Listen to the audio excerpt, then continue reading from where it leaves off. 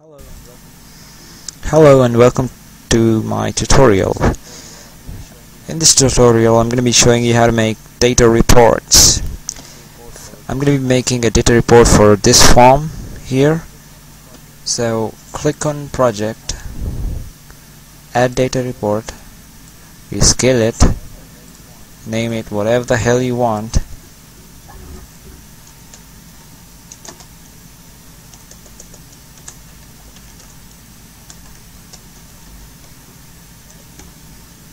Okay, you're gonna pimp that up now. Okay, yeah. Now click on the appropriate data environment that you've created. Yeah, it's number 4. Go to the data report form and select data source. In this case it's 4, so we select on the 4 environment. Now here the data member, it should be command 1. Okay, now create various labels according to your form. In this form I have the name, phone number, company, amount and period. So I'm gonna have to create labels which says just that. Okay,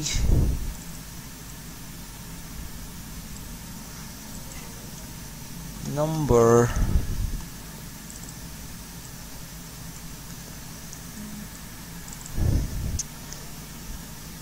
amount and period. Okay,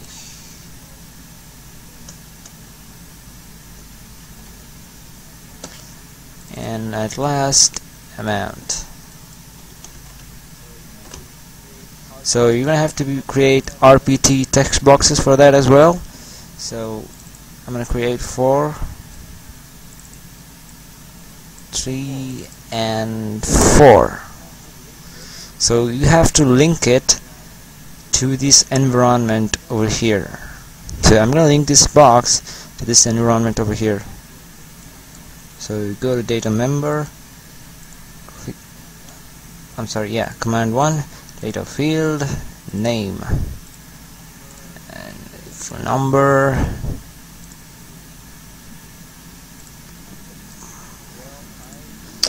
well, I've taken 3 text boxes for this particular field, so I'm gonna have to create 3 RPT text boxes as well. So I'll make it now. This one's for the month, this one's for the date, and one more for the year. So it goes like that. Year, and that's about it. Now save it. This is a data grid. If you don't know what it means, check out my other tutorials. So line,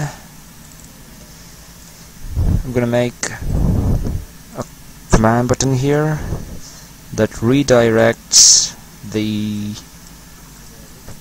form to the report.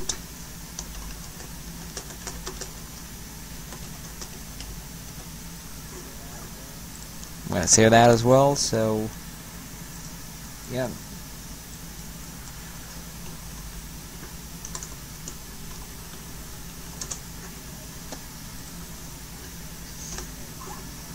Okay, now you've got what's the name of that?